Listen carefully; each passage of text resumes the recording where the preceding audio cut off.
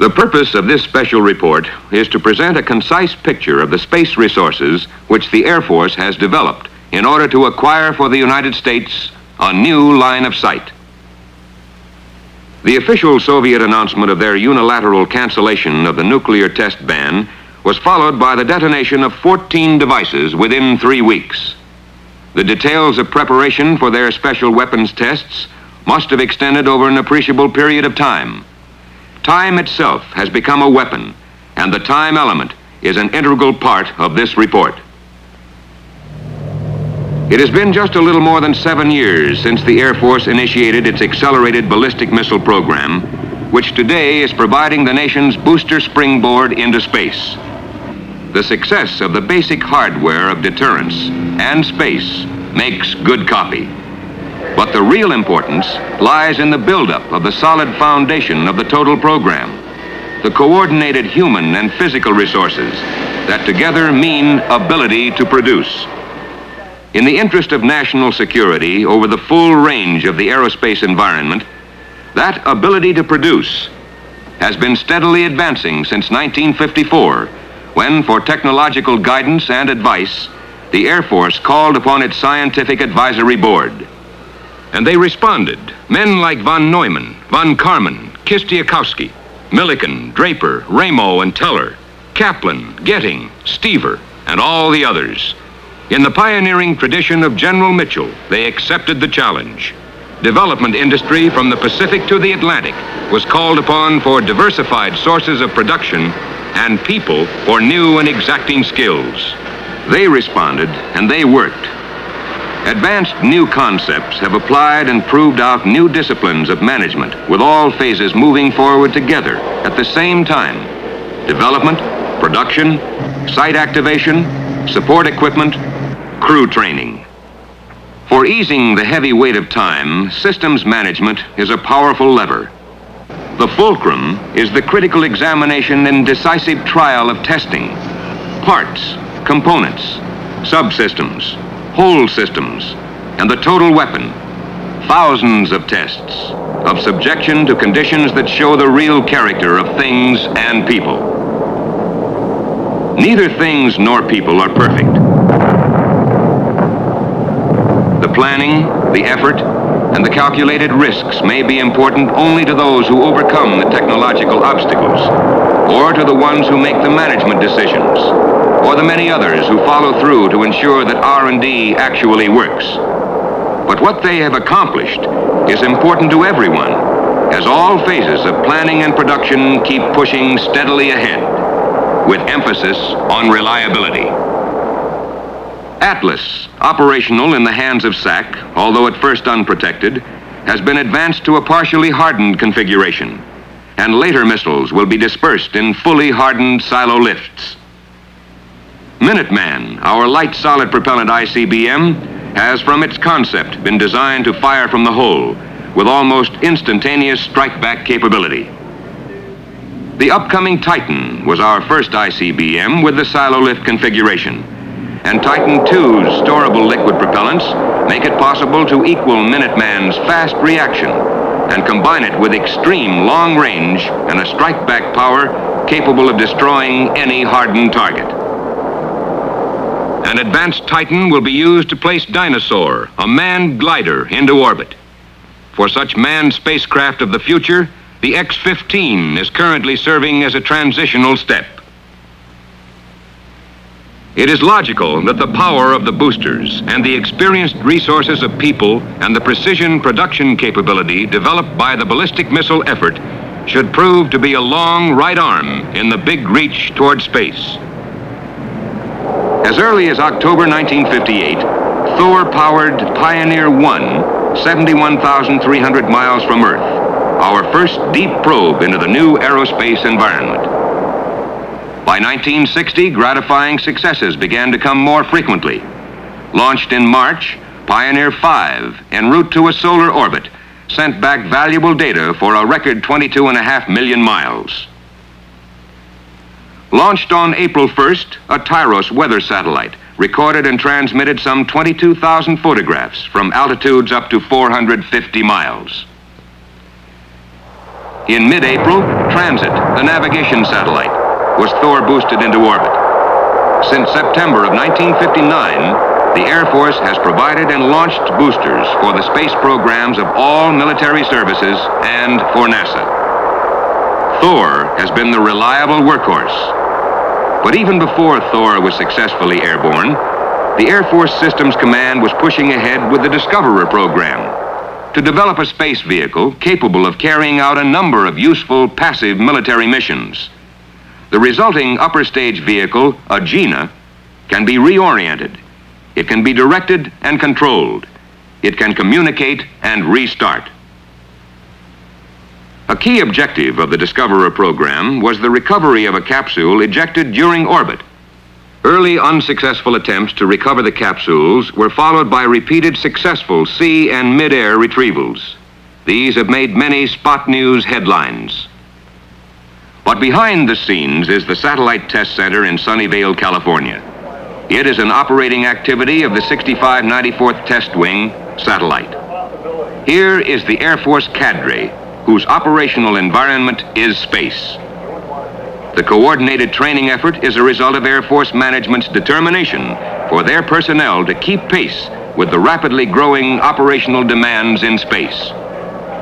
By means of direct line communication, the test center monitors all launches in the Discoverer program and controls all subsequent phases of flight and recovery.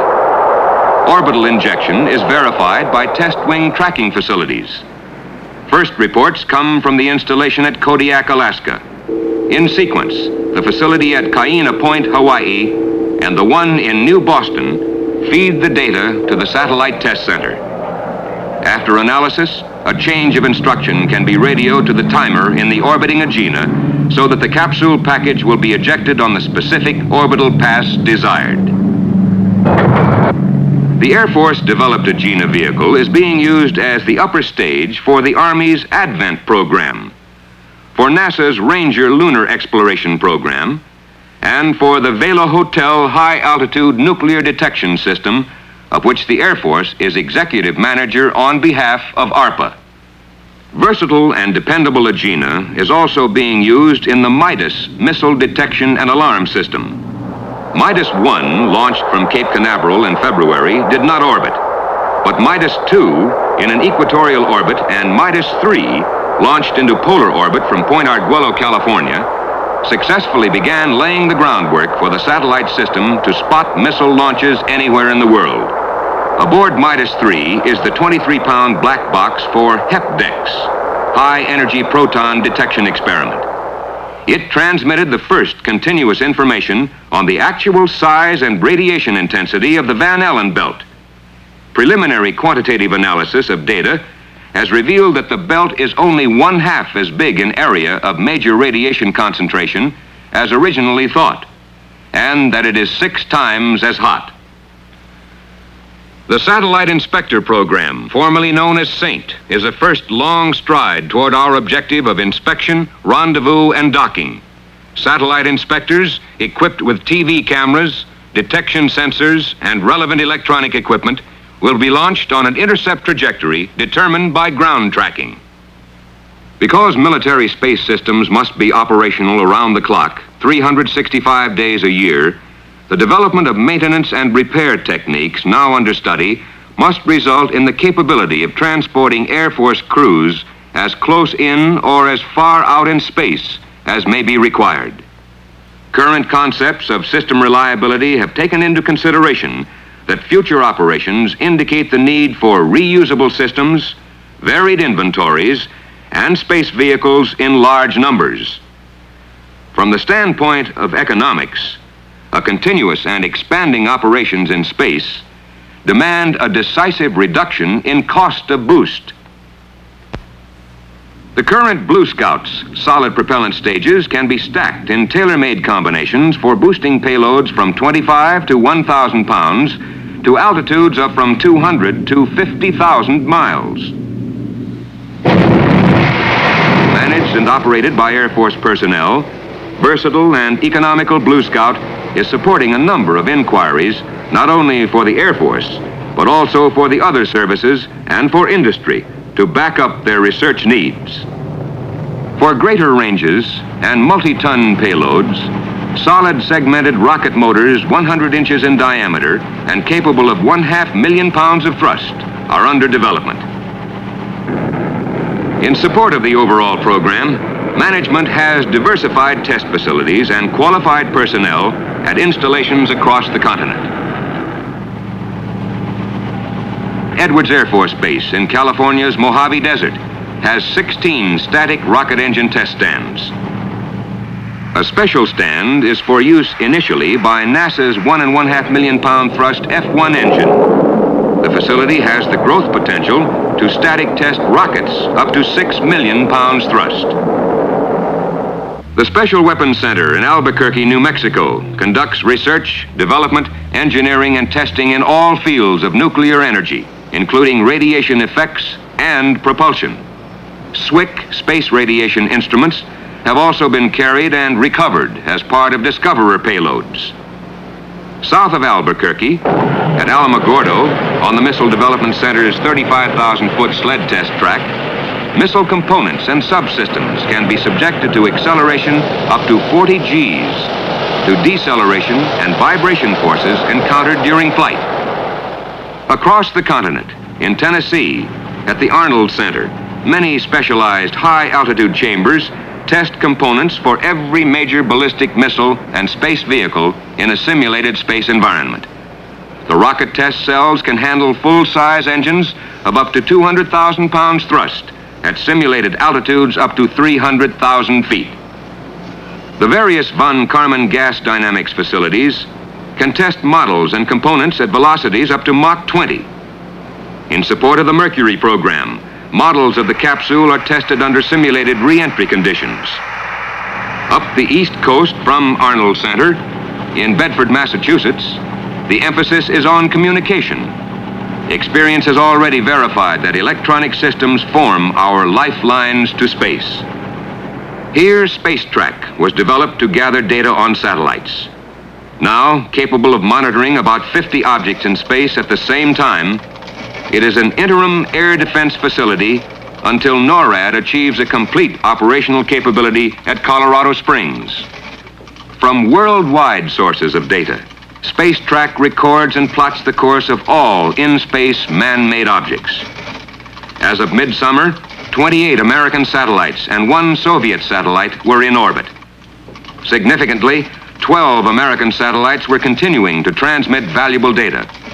No Soviet satellites were transmitting. The Rome, New York facility has responsibility for development and test of ground-based electronics equipment and components for global communications, air defense, air navigation, and traffic control, as well as support of the intelligence community. An item of interest is the translating machine, which uses computer technology to translate Russian language documents.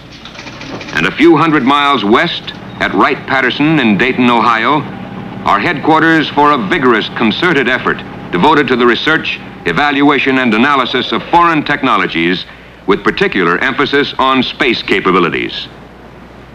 Also here at Wright-Patterson, the Air Force has the nation's outstanding facility for investigation of all types of phenomena related to manned space efforts. Air Force aeromedical programs date all the way back to 1918. Today, continuing research ranges from tests of physiological reaction under high forces of acceleration to final development of full pressure suits for aerospace vehicles and the complex psychological factors of weightlessness. Information on the effects of long-term weightlessness is one of the objectives of the Bioastronautics Orbital Space Program, which is designed for obtaining further information of deep space radiation and life support and environmental control systems.